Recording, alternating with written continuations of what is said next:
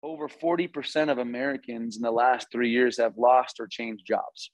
Therefore, over 40% of you probably listening have an old 401k. In fact, probably a lot of you are saying, oh yeah, I forgot about that. I have that old 401k, but it's only got $10,000 in it, or it only has $40,000 in it. And, I'm just going to let it sit and do what it's doing.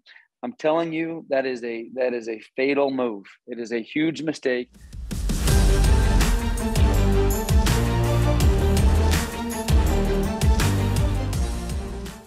Welcome back, everybody, to another week of the Wealth Webinar Series. Today is the day you learn something I learned many years ago, and that is how to be the bank. But see, you heard the video that we were just playing, and we always talk about being the bank using specially designed and engineered whole life. But what if you could be the bank with your retirement funds?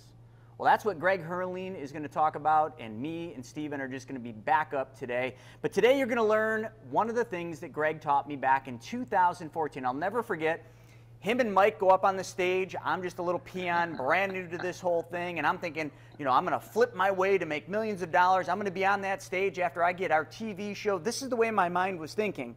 And I remember some key words Greg said from that stage. He gets up there and he says, the ultimate in real estate is being the bank. And I'm like, well, that sounds pretty cool. But what I thought is I needed millions of dollars. So the first train that I got on was let's flip, make millions of dollars. And then when we have millions, then we can be the bank. And holy crap, did I waste a bunch of years trying to do that. I added a bunch of gray hairs to the side of my head and my chest. And today I know how being your bank actually works. And that's what we're going to teach you today. And I can't stress the importance of this message and what you're going to learn today, given what's happening in the markets and what's about to happen to the economy. If any of you have been sleeping or kind of had your head under a rock or in the sand, guess what? We're in a collision course with a recession. The Fed is going to put us in a recession, and I wouldn't be surprised if it's sooner than later. The technical analysis of what a recession is about to happen. And most people have not gotten their 401k statements or their IRA statements because they come at the end of this month, and a lot of people don't even look until the statement shows up in the mail, and then when they do, they usually fall out of their chair. Well, put the seatbelt on this time because I'm telling you, it's going to be a rough ride.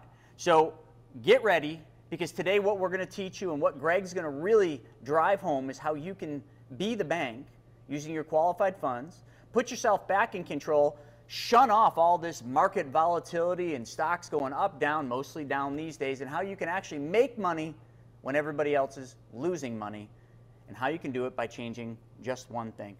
So welcome to the show, Greg. Glad to have you here. Thanks for having me, Chris. I love it. Thanks for the intro. Absolutely. All right. Well, look, you mentioned a few things and that are near and dear to my heart, but the people typically don't get too excited when you start talking about the IRS and tax rules, et cetera, and investing in real estate even until the last 6 months, what happened and what we've been seeing. Not only obviously inflation, but the market obviously is just crazy. And I hate to say I told you so, but this is, the real estate market year after year has been consistent. Sure, there's been 2008s and 9s in our lives where the market has totally, not only the stock market, but obviously the real estate market as well. But real estate has consistently beat the stock market. And not only that, it's given more flexibility. And so for me, when you and I met in 2014, I did talk about being the bank. I do feel like that is a critical or a very important thing for passive income.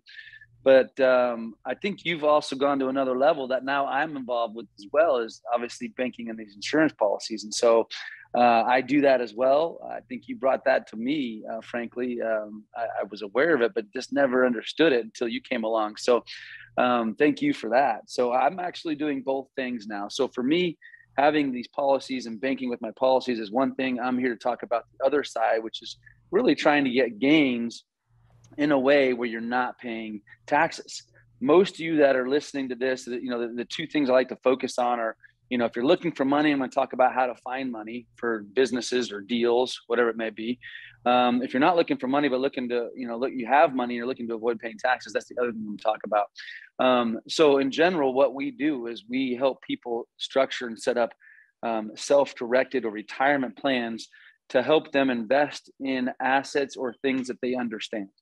And so that typically is, in my world, real estate. But that's not in everyone's world. A lot of people, a lot of you probably even listen today are in the, maybe in the, I hate even saying it right now, right? The crypto Bitcoin world, which is real, right? It exists, and maybe it is the right time to buy if that's your cup of tea. Or it could be investing in businesses. For many of you, you would probably already have even an old 401k. And that's something I want to touch on a little bit stronger today. Is over 40% of Americans in the last 3 years have lost or changed jobs. Therefore, over 40% of you probably listening have an old 401k. In fact, probably a lot of you are saying, oh yeah, I forgot about that. I have that old 401k, but it's only got $10,000 in it, or it only has $40,000 in it. And, I'm just going to let it sit and do what it's doing. I'm telling you, that is a fatal move. It is a huge mistake, putting your money or leaving your money in a place that you have little control over and little say. And the most common thing I hear from some people saying is that, man, I want to prepare for passive, and I want to be a banker. I want passive income. I don't want to pay taxes, but they do nothing about it. So most of you that have this old 401k, I'm telling you right now, you can roll over, transfer your 401k into a self-directed account, which is something that we do on, hundreds every single month. We help people set those accounts up. So now your retirement funds, you can invest not only in the stock market, which is still an option, but in other alternative assets like real estate, like businesses, like gold and precious metals, things that might be a little bit more tangible and understanding. And so for me, that's where I've had my success. Is in the beginning, what I did is kind of, Chris was talking about gray hairs. I got my own gray hairs, but it was worth it. I don't feel bad about it. I actually was in a place where I could not, I wanted to start saving in my retirement account, but I could only save a little bit of money. So I was trying to do flips, and I was doing flips, making more and more money, and then putting a certain amount of my money into a retirement account, and then continue to do some investments in my retirement account in the real estate world where I didn't have to pay taxes. And so little by little, my retirement account got pretty big. I'll give an example. I'll give you one example. I did this, 15 years ago, and I'm still doing it today. Last month, I bought a property with my IRA. It was $70,000. It's a little one bedroom, right? $70,000 is not very much in Las Vegas. It's a $70,000 property. I bought it for 70. And we're going to put probably about 25,000 into it. And we will probably make between $20,000 and $30,000 net. And I'll do that in 90 days. So a $90,000 investment for my IRA is going to turn into probably $10,000 to $120,000, almost a 30% rate of return in 90 days. And so these kind of gains that are happening when the stock market's falling apart all around us, and the real estate market's not affordable, or the rates are going up, etc. There's so many opportunities. That example is what I used to do outside of my IRA. Why did I do it outside my IRA? Because I need to pay my bills. So I was doing that to pay my bills. And as I started doing that, I started saving some of those profits and putting them into retirement accounts so I could do a couple deals inside my retirement account. And so by introducing what you currently are investing in right now, whatever it is that you're investing in right now, be it even the stock market or not, you should be doing that inside a self-directed IRA. And the reason why Chris wanted me to talk about this, a couple reasons, but one in particular is there's massive gains to be had when you're investing in a tax sheltered environment. You and I, Chris and I, can both invest in the same property, the same investment, mine in an IRA and Chris is outside of his IRA. And the difference is I'm going to pay nothing in my taxes if we split the deal, and he'll have to pay between 10 or probably more like 20 to 30%, probably around 20%. So I could actually essentially make 20% less in my investments, 20% less, and do the same returns as Chris. Chris has to work harder, make bigger returns just to catch up to what I'm doing inside of my IRA. And if you start playing with the compounding interest, which I've shared, I think, before in a webinar with you guys, Well, some of you might have heard me, but if you start talking about compound interest and what that means over, making an extra 2 or 3 or 4% over a 10 or 20 year period, it's the difference you having literally, $2 million or $1 million. It is a 50% difference in your portfolio by doing these things inside of your IRA. So anyways, I can go on and on for days. And so, Chris, I want to take a break here because there's I can talk about also how to find some money as well in the 401k business. And if you're looking for funding for your business, that was another subject I was going to go over.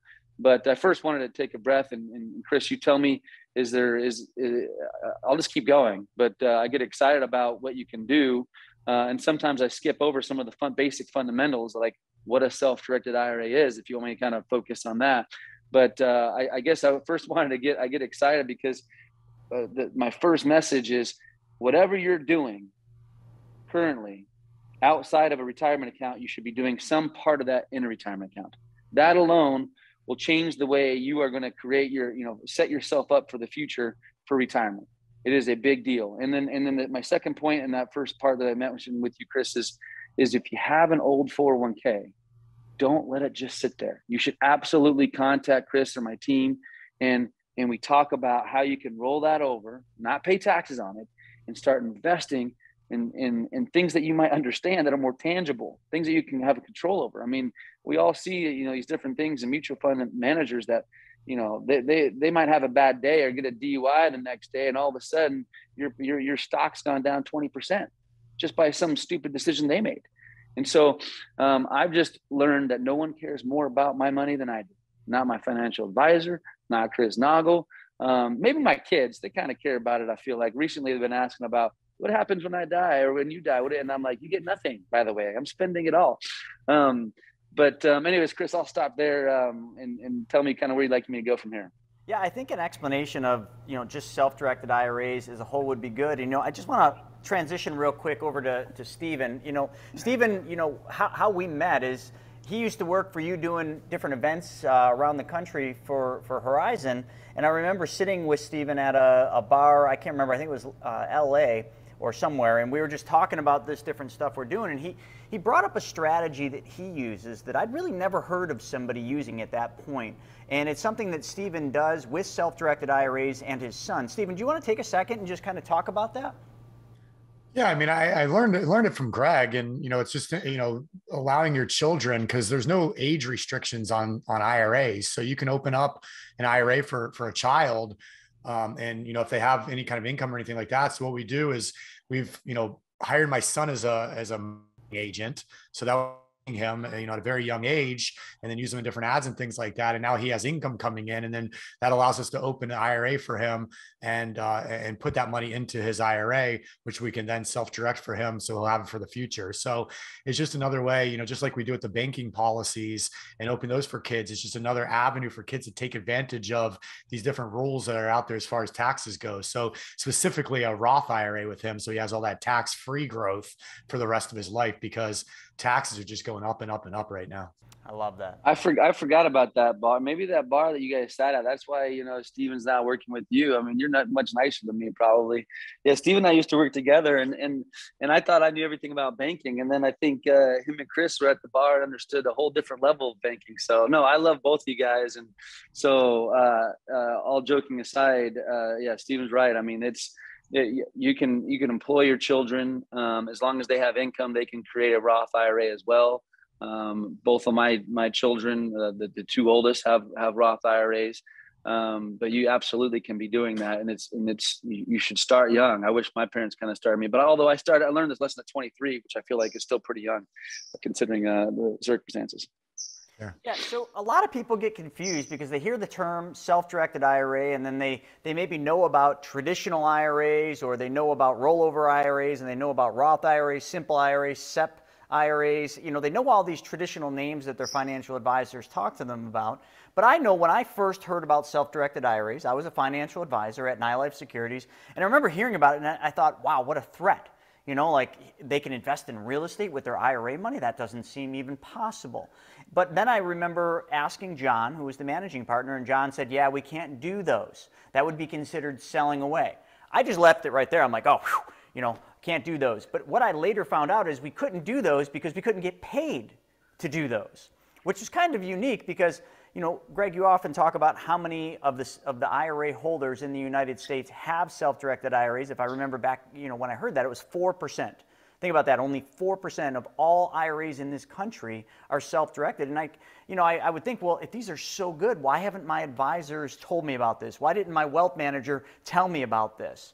And it comes down to one simple thing. They can't get paid on this. That's it. And I remember when I learned that, I was actually pretty pissed off. That was like one of the first things that pissed me off as an advisor, because I started questioning, if these things are really better for some of our clients, why aren't we talking about those? And then I found out we're not talking about those, and it's selling away because the broker dealer can't get paid, which doesn't seem like it's aligned with the client's best interest. So let's just take it back, because everybody knows about these traditionals, these Roths, these SEPs, these simples, but then you say self-directed and they think it's a completely different animal. Yeah. So going back to the basic fundamentals, self-directed is not like a legal technical term. It's by basically, we are licensed. Our company is a licensed firm that allows and holds people's retirement accounts to open a Roth, simple SEP, 401k, and anything you can open up with your traditional advisor, you can open up with us. It just is a self-directed account, meaning you can self-direct, put your funds in almost anything as long as it's not prohibited.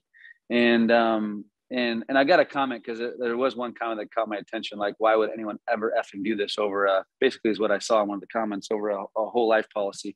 I absolutely do a whole life policy.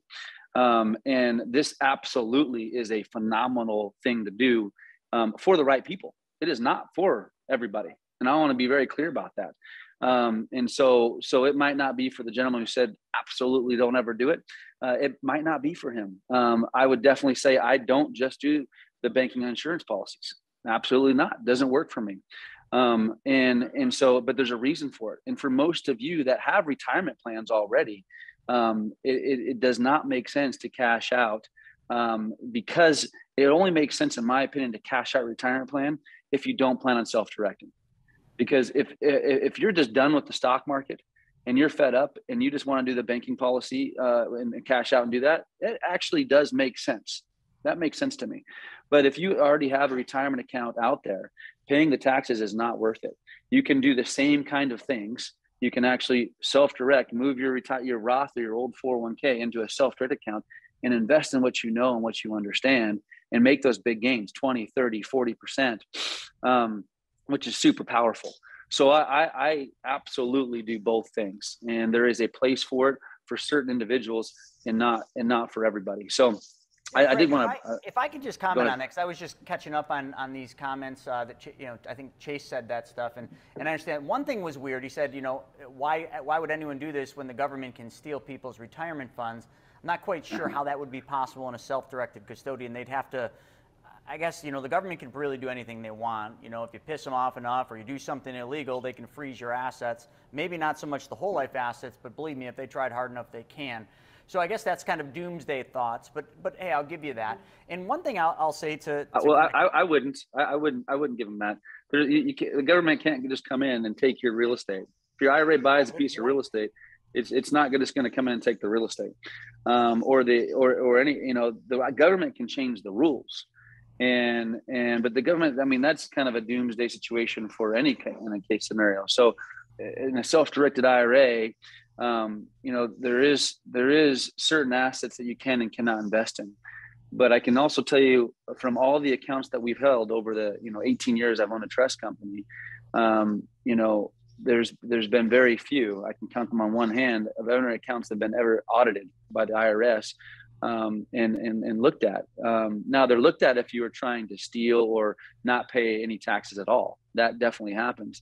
But if you were to tell me, hey, Greg, if you follow these rules that the IRS has put together since in 1974 for you to follow, these are 40-year-old rules, and if you follow those rules, that you have 1 in 100 chance of actually having any issues, or better said, if you go to a casino and you're going to win 99 out of 100 rolls, I'm gonna keep betting, and I might hit that one because I might have made a mistake or whatnot, but those are good odds. I like that. The only thing I would say too is, when people are looking at, which one of these do I do? I mean, it's really a component of doing both. That's why it's be your own bank, BYOB. It applies to both. One is qualified, one is non-qualified. Today, we're mostly talking about qualified retirement funds. I'll give you an example. I worked for Life Securities, a big broker dealer, and I was there for 14 years before I moved on to independent. When I left that company, of course, I had a 401k there, and I was contributing to it. So when I left, I had to move those funds over. I moved them over to the new BD, the broker dealer and RIA that I was working for, but later I ended up moving them to a self-directed IRA. If I were to have taken those funds out of that IRA and put them into a whole life, I'd pay taxes and penalties, which means I would probably lose 40 to 45% of that.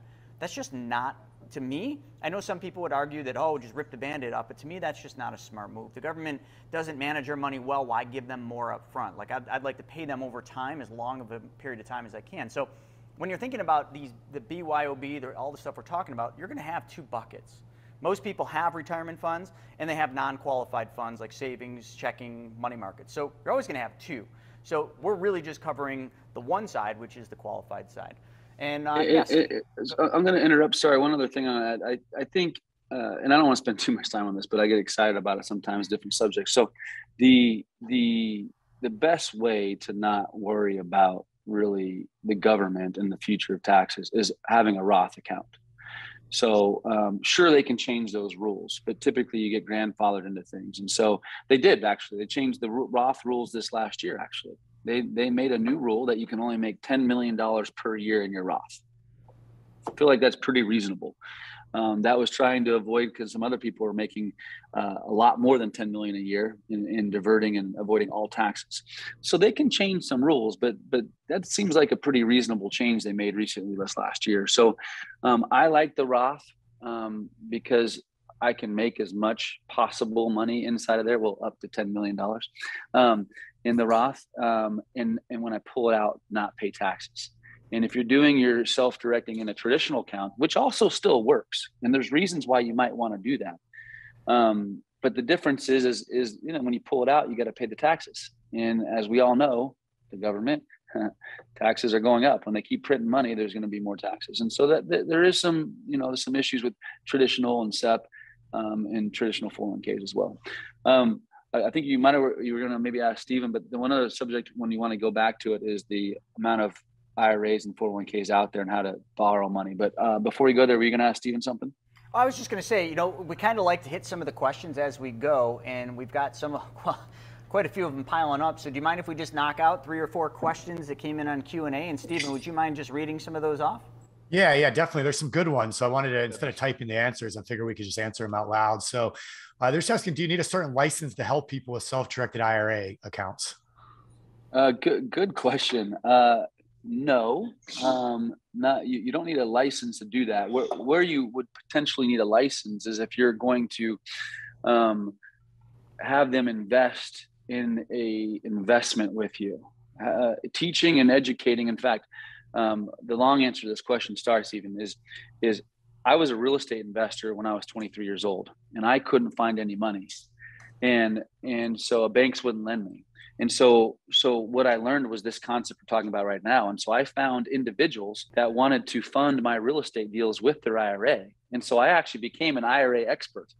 I didn't work for a trust company. I wasn't licensed with a trust company. I didn't get paid by a trust company, but I had a relationship with a company like mine now that I have now. And I went out and said, hey, look, you want to lend me money or partner with me on my next deal? Roll your IRA to a trust company, and obviously mine's Horizon Trust. Roll it there, get your money there, and then your IRA can fund or partner with me. So you don't need a license to do that. The only potential licenses typically that you might need is if you're out there soliciting dollars, for an investment fund or a Reg D offering or some kind of registration or some kind of investment kind of fund. That's when, but investment licensing is totally different.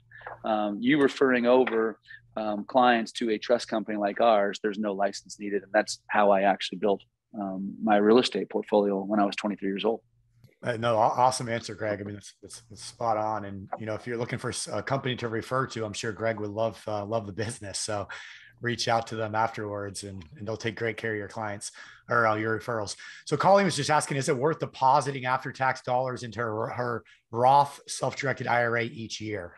Well, is the question, is it worth it? Is it worth deposit, I guess, annual contributions into the Roth IRA? I don't I would still say, understand the yeah, question. I would certainly say if you've got a Roth IRA, you should, if, why wouldn't you contribute to it? I guess you'd have to weigh out whether it's worth putting it into the Roth or putting it into the banking systems, because it is after tax dollars. But the Roth IRA has some really unique things. I think one thing you could talk about, Greg, is how you've used Roths in the wholesale capacity and how that works and how you've taught that. I think that's a perfect example of why a Roth would supersede and be a better place to have money than the private banking system for that particular use.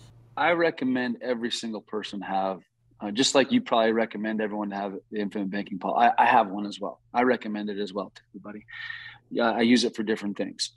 Same thing with this is even if you just set up a Roth IRA, and let's say you put $5,000 or $6,000 in there, and that's all you ever do, one time. I don't recommend that. I recommend you probably putting a little bit more in every year. But if you just did it one time, in that $5,000 went in there, and you actually on a wholesale deal, again, I don't want to get too detailed in, but this is the example you want me to ask or share, Chris, is a wholesale. Typically, when I would wholesale a deal, my LLC would put a piece of real estate under contract, a title, and then I would then wholesale it, sell it to somebody else, that contract that they would take over and close. That's wholesaling. Well, and they would typically pay me a fee. I find a great deal, put under contract for $5,000, and personally out of my LLC. And then when they buy or transfer over that contract over to the buyer, they give me a fee for $20,000. So that $20,000 goes right back into my Roth. I just turned my $5,000 Roth into a $25,000 Roth in 30 days, and I don't pay taxes on it.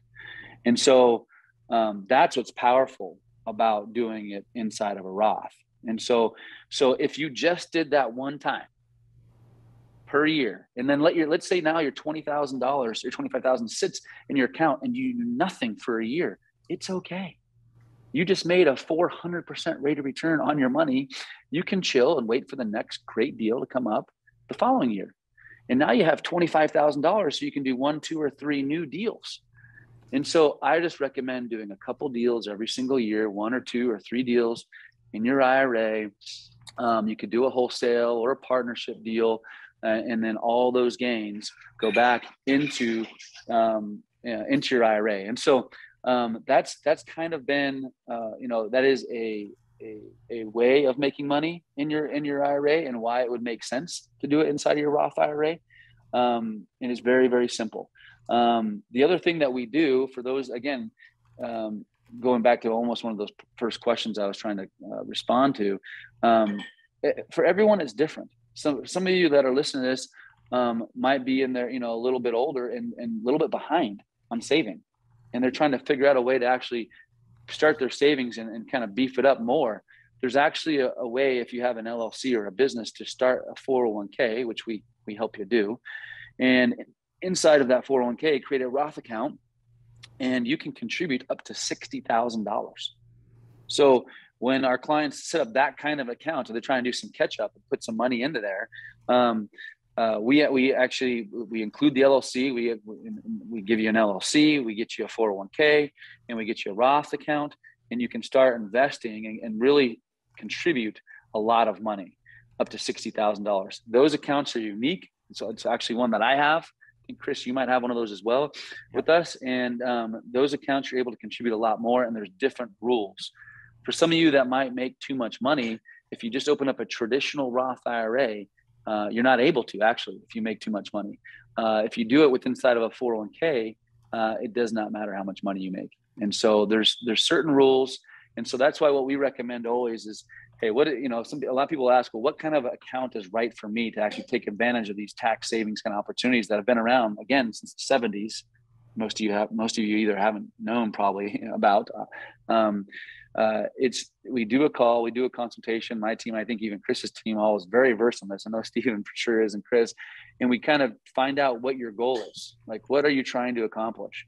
And then we can help you decide what's the right type of retirement account that you qualify for, that you can get opened and you can start self-directing. Yeah, absolutely. And I think one of the big things, go ahead, Stephen, go ahead. I was just saying, we call it, we talk about a lot in like the money school presentations and stuff, and we call it consistent, predictable income for the rest of your life. And, depending on how you initially fund that, let's get those funds and then create that consistent income coming in. Because when you're playing the stocks, I mean, again, you might get 20% one year, but then you're negative 10% the next year. And then who knows if we enter a recession here, what's going to happen. But when we do these different types of self-directed investments, we can control exactly what that looks like. So we'll know exactly where we are today and exactly where we'll be in 10 years from now, because we know exactly what these investments are going to do for us, and we can control every aspect of it. Absolutely. And Stephen, in the chat, if you want to just put in there the way that people can contact us, I think you could put the just the link in there, and then a lot of people were asking how would they set up a call to discuss this, whether it would make sense for them to do the rollover. I think one of the things that's really important that we've done is we started working with you, Greg, a long time ago, and we were sending tons of people over for self-directed IRAs. But one of the things that became evident for us is a lot of people would move money into the self-directed IRAs, and once the money got there, they're like, okay, now what? They didn't know what the next step was. They didn't have a platform that allowed them to then put that money to work. I mean, if they were real estate investors, maybe they did, but if they weren't, that next step was foreign to them, because before that, all they did is they would just pick whatever mutual funds, whether they knew what they were investing in or not, but they kind of understood, all right, I'll pick a bunch of funds, or I'll put it in an index fund. Now it's in a self-directed IRA, and the universe is theirs. They can invest in everything from gold, silver, real estate. They can do private lending. They can invest in private funds. I mean, crypto. Now all of a sudden everything's available to them, and now they're just confused because it's just, it's too much. So what we did is we really just worked on creating a team, called it the Money Movement Team, and that team helps any client basically get to that next step. What is it that the client knows, likes, and understands? What is it that they want to do? And then the Money Movement Team will help put that plan of action. And then what we also did is we put platforms in place to allow people access. I'll just show you one really quick. This is it right here, Private Money Club. I mean, this is launching to the public in October. Right now it's in beta. Anyone that's on these webinars can take part of the beta. It's $997 a year for the membership, but it's very simple to understand what Private Money Club is. There's two types of people out there. There's people that have money, they want to make more money. So a bunch of you on here, and in the chat, anybody that has money that wants to make money, put I in the chat. Let's just stand up and be counted, okay? There's a ton of you that have money, whether it's in a self-directed IRA, in your private banking policies, or just sitting in a bank account, and that money needs to go to work for you. So you want to make more on that, okay? Secondarily, the other side would be people that need money to make money. I'll use myself as an example. When I was a real estate investor doing lots of flips, I needed lots of money. Greg lent me a lot of money, so did Mike and many other people. I needed money to make money because the money I made was when I sold the flip, wholesaled the contract, or did the rental. But without money, that couldn't happen. So I think one of the big problems that we are always trying to solve is, okay, we got people that have money and we got people that need money, but how do you bring those people together? Okay, RIAs are a good way. If you got one in your neighborhood, maybe you go to masterminds and you meet a couple people, but that's not consistent enough. So we needed to create a dating site. Yeah, I used to use eHarmony back when I was a pro snowboarder. We're not going to go into that detail, but it was a great function. If I was going to be in Colorado and I was alone, hey, eHarmony was a great way for me to connect with people that I wouldn't normally know. It was a community. That community never existed for money.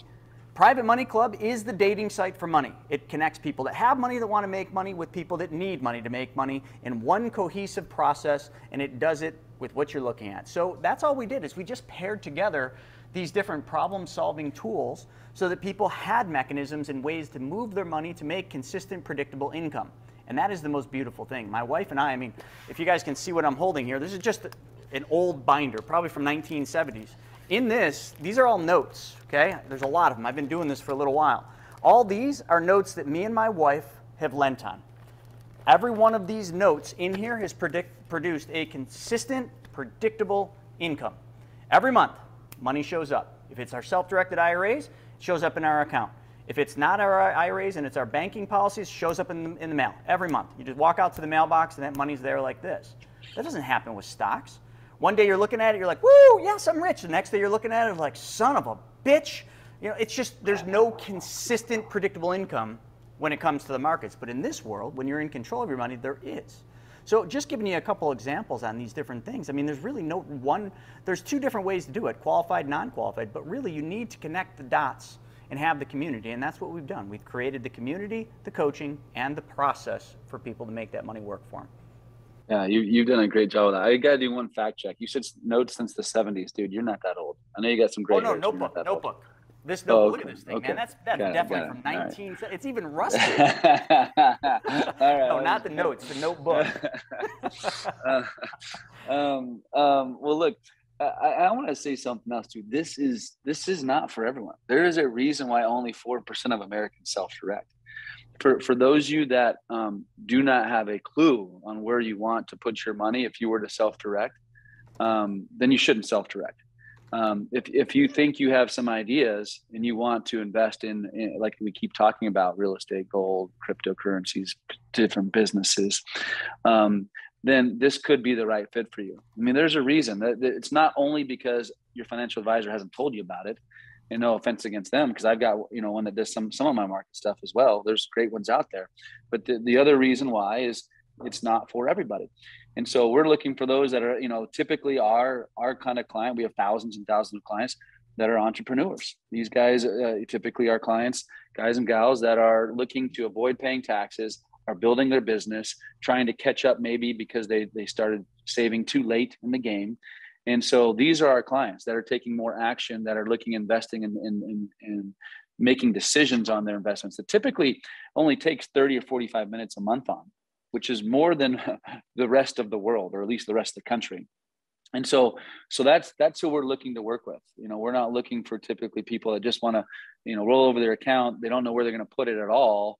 And I'll say one thing actually about that is some people like, I know I'm going to do this. I want to do this. I'm going to wait till I find the investment and then I'm going to do it. That's absolutely the wrong way of doing it. If you know you want to self-direct and take action and actually start contributing and being ready for the next opportunity, you should open up your account, transfer over your funds, wherever they may be, over into your self-direct. If you have an old 401k, get it transferred over. If you have an IRA, you can do a portion of it as well. You don't have to move the whole thing over. You can test this out, move over $50,000 or $25,000, get it set up. Even if it sits there for 2 or 3 or 4 months and does nothing, that's okay. You are ready for that opportunity, because when the opportunity comes, like that wholesale deal or that deal I just did last month, I actually had my money sitting for about 4.5 months doing nothing. Thankfully, it wasn't in the market these last 4.5 months, or it would have been doing something. It would have been going down. That being said, it was in my self-directed IRA. I was just waiting for the deal. And then it came up. If I just do one deal a year, I'm beating the market. I'm getting double-digit returns. Now, if I can able to do 2 or 3, now maybe I can hit actually 100% rate of return, or even 50%. But that's not my expectation. I'm just trying to get double-digit returns in the 10 to 20% rate of returns in my IRA, which beats the market. But it so happens to be that I'm making more than that on my IRA typically. And so, again, it's not for everyone. It's for those that actually want to take action and avoid paying taxes on those gains. I think you said something that's key there, and that is, sometimes you got to have patience to really get that opportunity you've been waiting for. A lot of people just don't have the patience. They jump into things, and it ends up being a bad move for them because they weren't willing to just wait for the right opportunity for that investment that they know, like, and understand. I always say that, protect your wealth, the third law of wealth. Don't invest in things you don't understand. Invest in things you like and things that you understand. And when you do that, your chance of making money are significantly greater than just blindly going into things like, just look back at the Reddit thing. How many people jumped on, GameStop and AMC? What about the single mother, that took her daughter or son's college fund? This is a true story. It was on CNBC. Took their daughter or son's college fund and put it all into AMC because they thought it was going to go to the moon. How do they feel now? Their kids aren't going to college on that fund anymore because the fund is pretty much gone. Like, that's scary, but that's the stuff people do, and that's what we're trying to get people away from. And I love that you mentioned that. Just take your time and wait. You're not missing anything by waiting a few months for the right opportunity, because when that one comes, like Greg said, double-digit returns. Listen, like, people wish they made double-digit returns right now. They're not. Steven, do you want to hit some of these? These are some of the best questions, Greg, that I've ever seen. Yeah, they're really good. Let's get these, because these are unbelievable. Okay, so this is one of my favorites by Teresa. It's just, my 401k was rolled over to a self-directed at Fidelity, but if I use $70,000 for a house, wouldn't I still be hit with a 20% penalty tax? Well, the quick answer is these financial companies, brokerage houses, have created something called a self-directed account. And they typically don't actually give you that flexibility at all. They say that it's self-directed, but then they give you kind of your restraints to what you can and cannot do. I am 95% sure that Fidelity will not allow you to then buy that rental property inside of your self-directed Fidelity account, which is why you need a custodian like ours. And again, it can be one of my competitors. My point is I want you to educate you, but we're really good at the real estate world. And so if you want to buy a real estate asset with your retirement account, there is no tax penalty. What you would do is roll over the portion of your funds from your Fidelity account to a self-directed account with our custodian that allows you to actually buy that investment opportunity. And when you transfer it over, you don't pay any taxes. And then when that investment, your self-directed IRA, buys that real estate, any proceeds or profits that come back to retirement account, you pay no taxes on either. If it's inside of a traditional IRA account, you'll eventually pay taxes on anything you take out, just like you would right now at Fidelity. If it's inside of a Roth, then obviously all those gains you'll take out at the right age and not pay taxes at all on any of it. Does that answer your question? Yeah, I like it, man. It's they get tricky. They're trying to draw people in and tell them they're getting, and it's just tricky. All right. So what's the max per year for your child? Can grandparents do one also for the same child, like double dipping? You can't double dip. The max for the child is they can't contribute to the Roth more money than they make. For example, if your child makes $5,000, you can't contribute $6,000 to the Roth IRA. So they have to have enough earned income to contribute to their retirement account, and they cannot double dip. The max 6,500 or 5,500, depending on ages, is the max per person, period. Yeah. And even if you have 3 IRAs, you could do 2,000 in each one to add up to the 6,000, but it's a per individual. That number is correct. That's right. That's correct. All right. So you may cover this, but how much needs to be in a Roth IRA for it to make financial sense to convert to a self-directed for private money? In other words, if my kids' IRAs are less than 20,000 or 10,000, is there a way for them to make more money private money lending than they're making in a mutual fund? Again, I'm not a financial advisor, and I don't give specifics on which investments to go into. But the quick answer is yes, absolutely.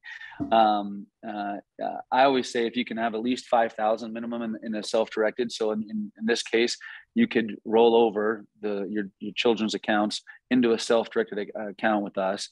Once it arrives there, those accounts. Let me give you an example. Let's say that you want to invest in a loan, like what Naugle was talking about.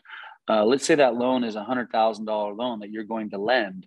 And if you lend that money at $100,000, you could have 4 or 5 individuals all put up, your son, daughter, they all can actually put up $10,000 from their IRA account and direct and fund that $100,000 loan. So they all can make a good return.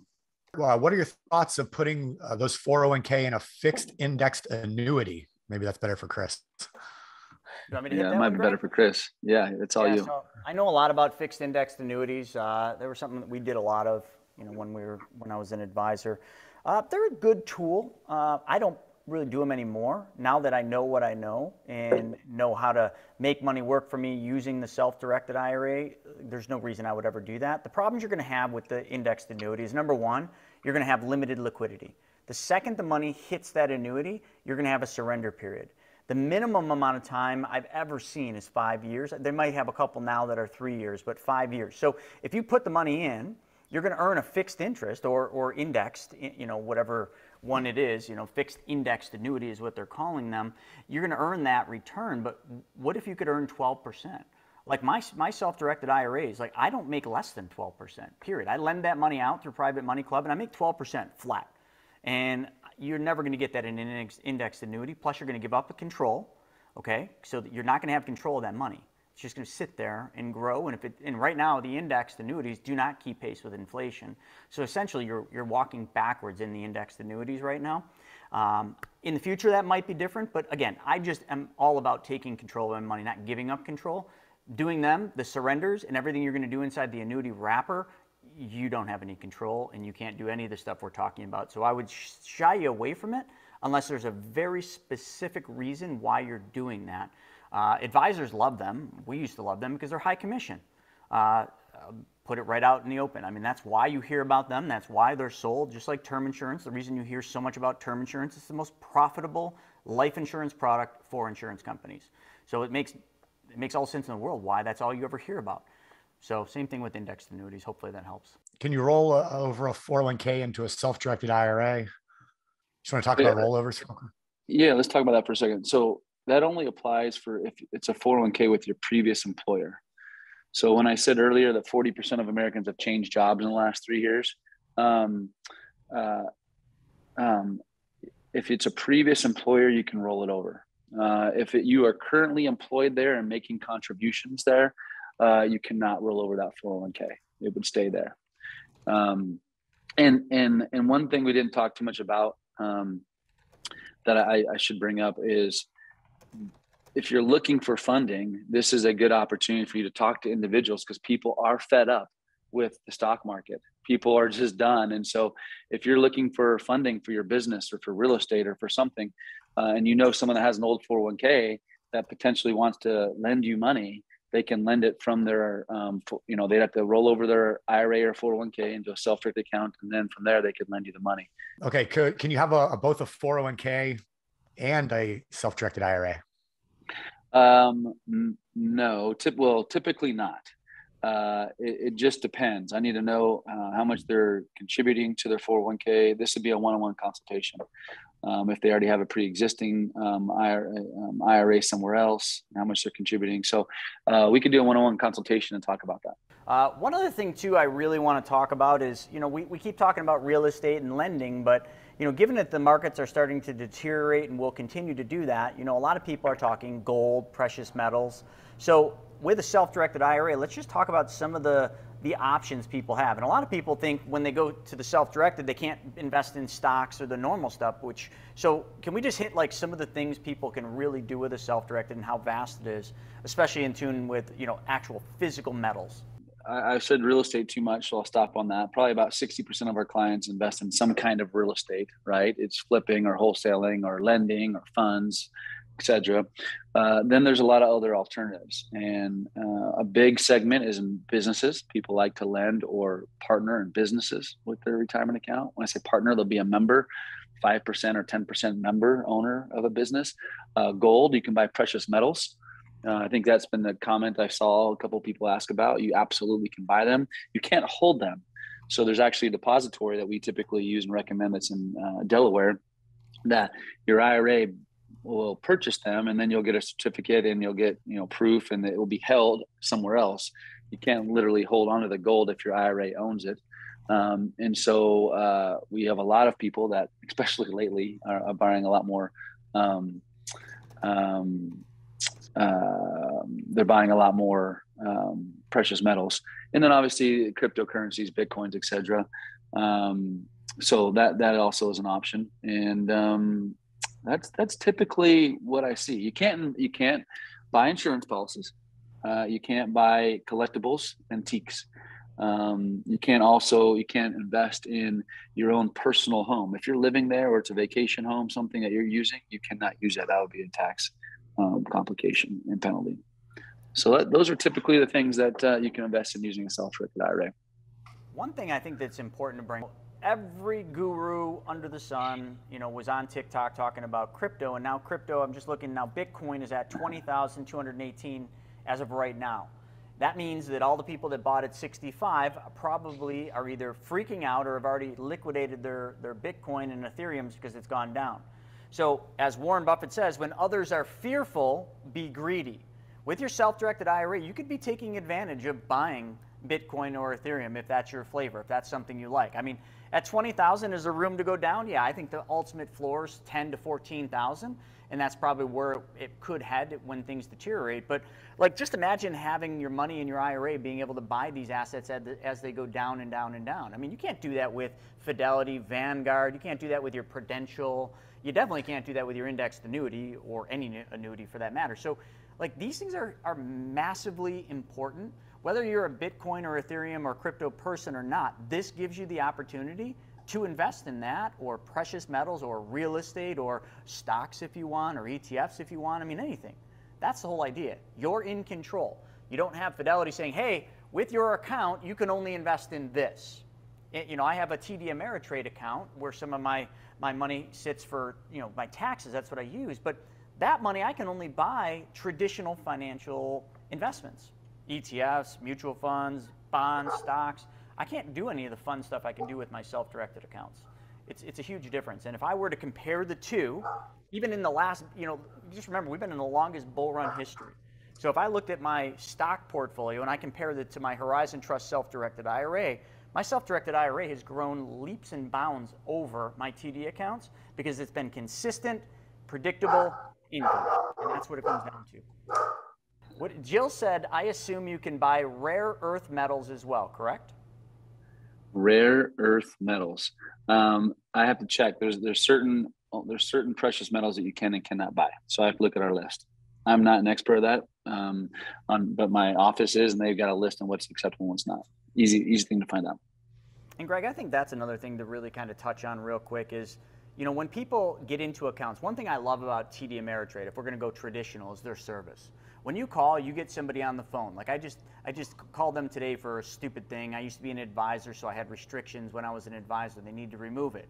Getting that done with most places is a nightmare. Customer service is dead these days, but TD was pretty good. And when I need help with Horizon, I call and I get somebody on the phone, a human being on the phone, not a call center and, you know, in Philippines, no disrespect, but like I get somebody on the phone that knows what to do and how to get the stuff done. So how have you really, you know, because I know you've made some major changes with Horizon and almost all of them focused around service. Why did you go to that direction? And can you just talk a little bit about that? I got into trust company business really 15 years ago because I was in the real estate world raising money and referring clients to trust companies. In these trust companies, the service was terrible. And so I was like, how do I fix this? And I started my own trust company. That's why I got into it.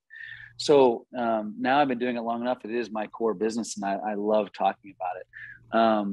But you know, we are a boutique firm. You can always reach me. You can reach my staff. Your experience with our company is very important. We hear you. And so last year I was honest. People said, man, the wait times were tough. And I reacted to that. We hired more people, got more training in, continue to educate our staff.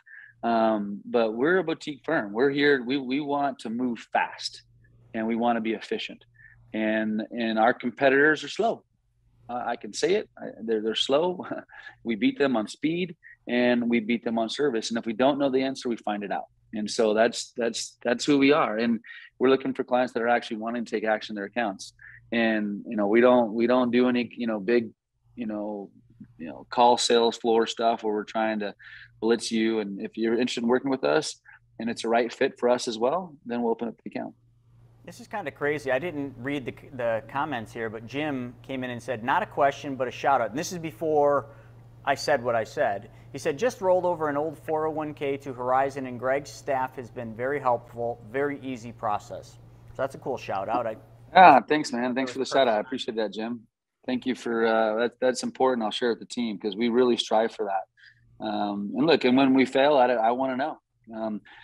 But speed is important to us, I'd say, in service. And so we continue to work on that. So one of the things, too, that you know, I think is really important is going forward, folks, there's going to be a lot of changes to the economy. The markets will continue probably to sell off and, you know, have more hardships.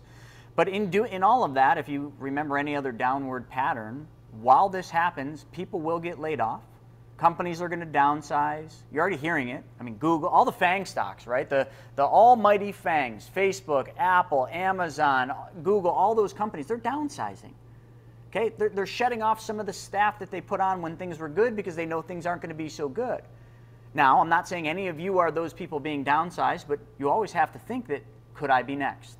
You hear these stories all the time. You know, they're doing big layoffs and the person's like, I haven't been let go yet, but you might be the next person.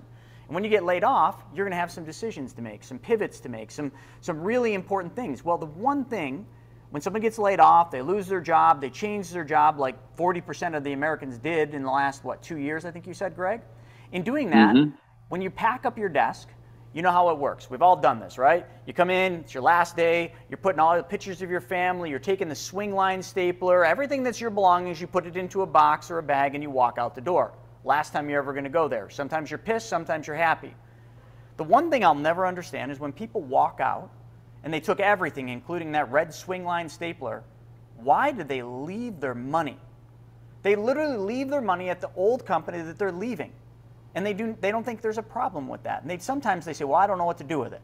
So a lot of times they'll roll it over to the new 401k at their new company. I think that's a massive mistake. You don't get any benefit from rolling your old 401k to your new 401k. Sure, maybe it's the path of least resistance, but it's not like they're giving you a match in this money. It's not like they make it easy. Actually, they make it kind of difficult in most cases to do that.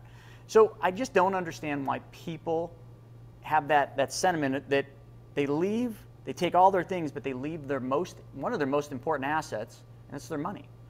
Greg, have you ever given any thought to that? Almost everyone I meet with that at these events are typically entrepreneurs. They're new or old entrepreneurs. And so what you're talking about is really about people taking action and not letting their money to sit idle. So it's happening all around us. When I say all around us, it's in our circles. And so typical America, right, the 90% or more are just doing the same old thing they've always been doing. And that's why they're going to get the same kind of results. And so there's so many rules and opportunities that the government has put in place. I mean, look at this example. Do you know that you can buy a plane and put 20% down and borrow 80%, but the whole 100% is a write-off against any income you earned? So, I mean, who do you think created that rule? Do you think that is for the common person? The wealthy have taken advantage and created rules that the IRS has that we need to know about and take advantage of. So there's so many opportunities. I mean, this is another one of them. In the 70s when this was created, there's a lot of legislative government officials and people that have taken advantage of these rules and done very creative things. Yeah, I totally agree. And I'm going to hit Tom's question in the chat real quick. He said he still works for his employer. He went to his plan administrator and said, hey, can I do anything with this 403B? So he works for a nonprofit. And they said, no. While you're employed, you cannot move your current 401k, 403B, or retirement account. And that's going to always be the case. There's only one exception. If you're over 50 years old and you go to your administrator, you can ask them this: do I qualify for an in-service, non-hardship withdrawal or rollover? And if they say yes, many companies are doing this and allowing this now because they don't want the liability. They're allowing employees that are still actively engaged in the company, still actively contributing to the retirement. They allow them to move all or a portion of their current retirement account under what they call an in-service, meaning I still work there, non-hardship, meaning you don't have a hardship, rollover. And if that's allowed in your company, then yes, you can continue working there and roll over your 401k or whatever retirement account to a self-directed IRA. That's usually the only way to do it. Otherwise, pack your bags and leave the company, then you can take the money with you as well. So Tom, hopefully that helps. But yeah, that's a problem. But if you're down 17%, just look at your current allocation, look at where your money's sitting, and maybe make some changes there. One thing I want to point out too, and Greg, you're going to be here July 30th and the 31st, okay? It's about a little over a month from today. We're doing a live event, and we're doing it right here at our facilities. We rented out a TV station, like a TV studio. It's kind of like David Letterman, stadium seating. There's only room for 100 people, and then we're going to have our speakers doing an unbelievable presentation. But you all should really join us, okay? I know you're like, well, why do I want to go to Buffalo? It's beautiful here. You don't want to be in Las Vegas or Arizona right now. Trust me, Buffalo, spectacular this time of the year. I've had guests from out of town come in, and they've both been like, holy cow, I didn't know Buffalo was so beautiful. I'm like, yeah, don't come here in February, but if you come here in July, it's absolutely stunning. So get a ticket. I'll have Stephen put the link up and join us. Greg will be here. Stephen will be here. We'll have a whole bunch of other speakers, and you're going to learn one of three things. Number one, in these hard times that are coming, you're going to learn how to preserve and protect your money. I don't care if it's money you already have in your 401k. I don't care if it's new money. I don't care if it's money that's just sitting there you don't know what to do with. You're going to learn how to preserve and protect that money. That is critical. That is worth coming to the event right for that. Secondarily, you're going to learn how to grow that money using investments that are much safer than traditional investments and absolutely non-correlated, non-connected to the stock market. You're going to learn how to grow that money consistently and predictably without any ups and downs of the markets, okay? That's number 2 thing you're going to learn. And number 3 thing you're going to learn, and this is vital, is you're going to learn how to be your own bank. And you're going to learn the specifics, the tactical ways you can do this. So just on the first one, preserving and protecting wealth is worth you making this trip, okay? Absolutely worth it. A lot of people come up with excuses, oh, I can't make it in July. Well, you can come virtually, okay? You can come in person or you can come virtually. And also, there's about 15 seats left. We are doing a VIP section and a VIP part. That's going to basically allow you to come a day early, okay? So July 29th, the day after my birthday, and you're going to be able to spend an entire evening with myself, the speakers, and the team at a baseball game, sitting in a suite that is 1950s themed. It's going to be badass. So that's what you're going to get, and then lunch and a couple other things. So there's only 15 seats left for the VIP. And there's the stadium right there. We're going to watch the fireworks. We're going to take a limo bus there. I mean, it's a whole to-do. So grab your VIP tickets or your general admission tickets and join us, because we're not doing a ton of seats. This isn't one of those events where there's going to be thousands of people. There's going to be 100 people, period. And this is the right time, the right place for what's going on.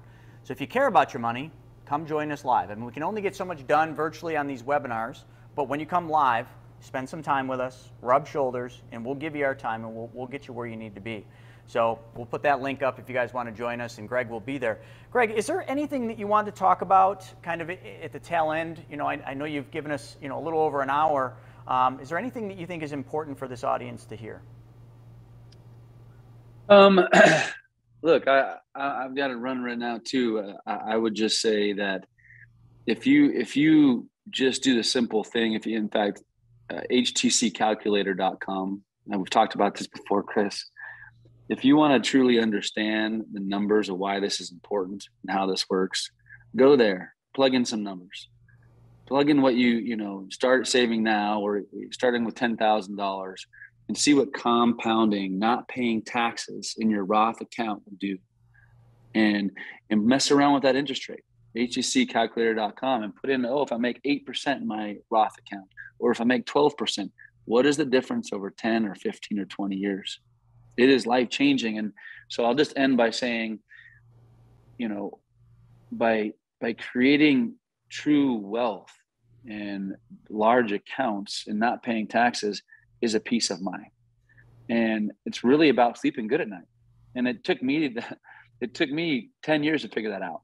Because when things weren't going good in 2008, I was really struggling because the market changed and I wasn't prepared for it. I'm just telling you that having these accounts, having money in them, and not having to worry about taxes in them, it gives you peace of mind. And sleeping well at night will make you have more success in every part of your life, not just financials, but with your daughter, Chris, with your wife, with your family, when you can sleep better at night. And this has made me and thousands of others sleep better at night. So I'll end on that. That's awesome.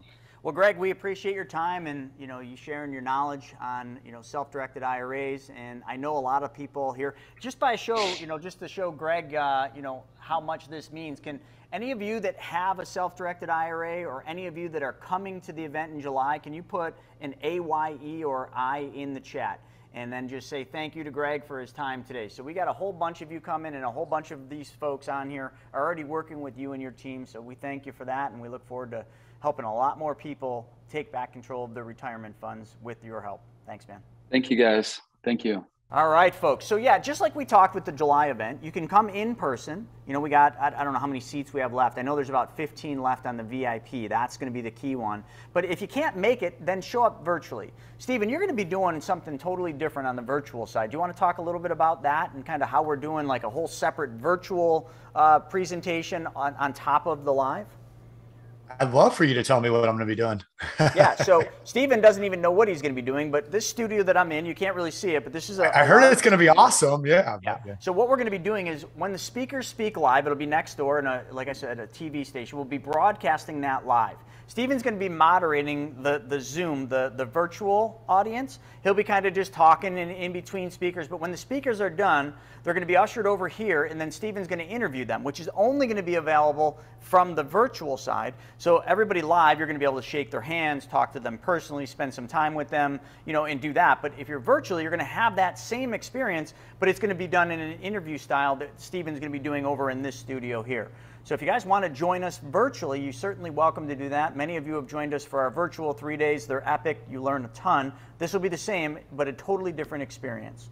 So that is pretty much all I have. Yeah, I mean, one of the best parts about a live event is you get access to all the speakers. You're networking the entire time together. You're getting to know them one-on-one, and that's where those relationships are built. So what we're trying to do is by bringing them over after they speak on the virtual side, at least the people virtually have an opportunity to at least meet them, maybe get a couple questions answered. It's definitely not the same as being in the room with them, but it's kind of the next best thing if you just can't make it to Buffalo. But I cannot stress enough how much better live events are than virtual events. So if there's anything you can do, get a plane ticket, drive there, whatever, but get to Buffalo because there's nothing like it out there virtually. So just make it happen.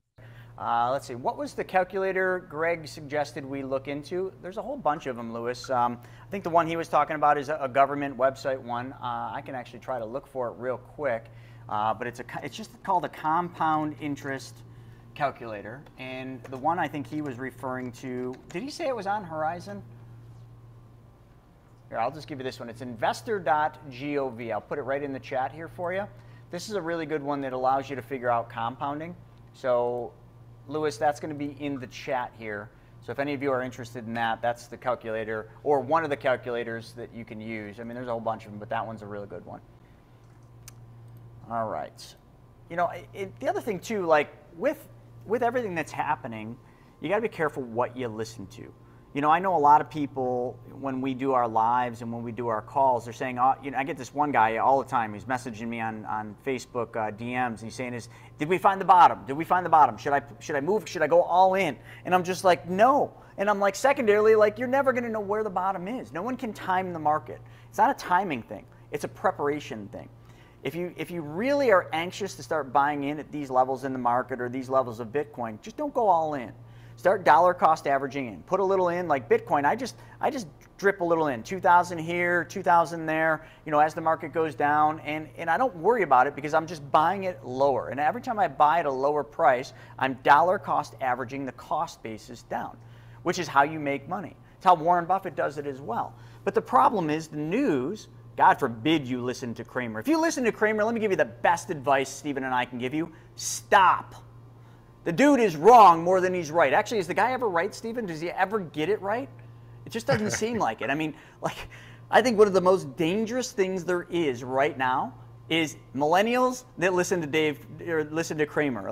Well, there's actually, it's funny you said that. Somebody sent me a video yesterday from, I don't know when this was, when did Tesla go public? Do you know the year? I don't remember. Yeah. Well, whenever it was, it's the video, 10 years ago, it looks like the video is 100 years old these days with technology. But anyway, it was a video of them interviewing Elon and they were like, hey, Jim Cramer just came out, and on CNBC and said that do not invest in Tesla. It's not going to make it. It's a terrible business plan. There's no way they're going to ever survive. And Elon's like, I don't know. And he's like, Jim Cramer, he also said that people should invest in Bear Stearns and whatever the other bank that collapsed, Lehman Brothers. He's like, so listen to that guy or something like that. And it's just, so he's been wrong for so many years. It's just a joke at this point. Jim, are you serious? There's an inverse Cramer fund? Yeah, I bet it would be doing pretty well. And just if you folks don't know what inverse means, it means the opposite pretty much. So whatever Jim's recommending, this fund is obviously doing the complete opposite. I love that. I don't know if that's a joke. The other thing too, Dave Ramsey, somebody actually mentioned something about, right here, the one Greg mentioned was Dave Ramsey's site. Andrew said that. So Dave Ramsey's got compound calculators, but please don't go to Dave Ramsey's site for much else other than if you're deep in debt. You have no extra money. You're living paycheck to paycheck. Dave Ramsey's program might be good to get you to a point where you actually could work with us, where you actually can follow the first law of wealth, which is saving 1/10 of the money that you earn. But the problem when you get into Dave Ramsey's circle, not that we dislike Dave Ramsey, this is how I look at Dave Ramsey. He's the perfect person for the bird that has a broken wing. The bird that has a broken wing, just to give you the parallel, is the person that's living paycheck to paycheck, deep in debt. Dave Ramsey's system is great for the bird with the broken wing. He'll take you in, he'll put you in the cage, he'll show you how to get out and how to fix that and mend that broken wing. But here's the problem with Dave. The second your wing's fixed and you're like, all right, Dave, I'm ready, I want to go fly free, he won't let you out of the cage. You can only work with the Dave Ramsey advisors. And you know why they're Dave Ramsey advisors? Because they pay him. Wake up. Like, there's nothing special about Dave Ramsey's advisors. I know a bunch of them. You know why they're Dave Ramsey's advisors? They write a check to Dave. That's it. They're probably not even good. They just pay his ass. Be careful what gurus and bullshit you follow, because there's an awful lot out there. Like, everybody's a guru in real estate nowadays. Everybody's a guru in crypto. Everybody's a guru in everything, because most of the gurus have never actually gone through a recession. You watch. Give it a year. You know, it's kind of like those weight loss programs. Give it a year, we'll take off the weight. I think that's Slim Fast. Give it a year, and probably 80% of all these talking heads that you see online will be gone, because this recession will wipe them out because they don't understand how to keep the money that they've made. There's a big difference. And I remember at Secret Knock on stage, I asked the audience, I said, what's the difference between rich and wealthy? And the person that got it right, he's part of a TV show. And Andrew, do you remember, what was his name?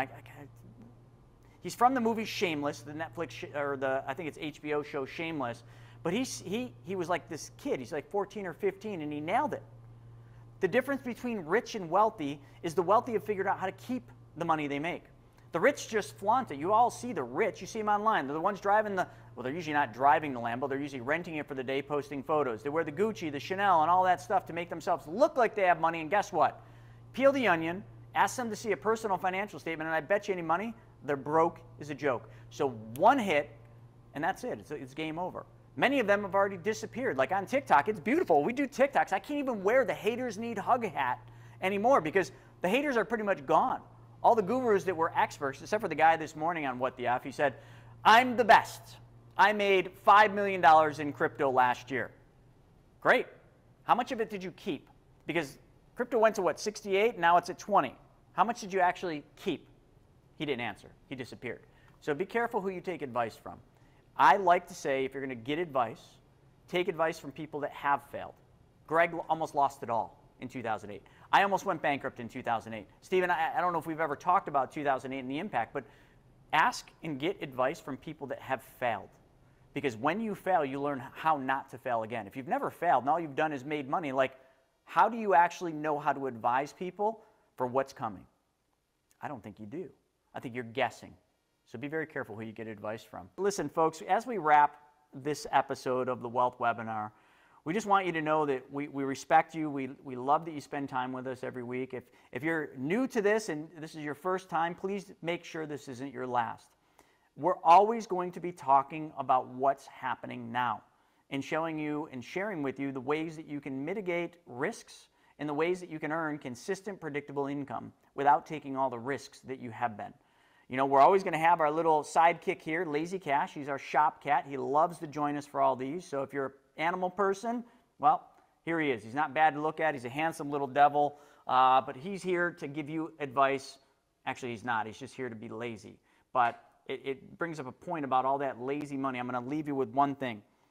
And I kind of want you to let me know this. Right now, all of you know that your house that you live in is worth more than it was a couple years ago. Is that a fair statement? In the chat. If you don't access that equity in your house, it's just like this cat. It's lazy. Okay, the money's sitting lazy on your couch doing nothing. Please, before it's too late, and time is ticking. You guys have always heard it. Tick, tock, tick, tock. If you don't get the equity out of your house, you're not going to have any left to get out.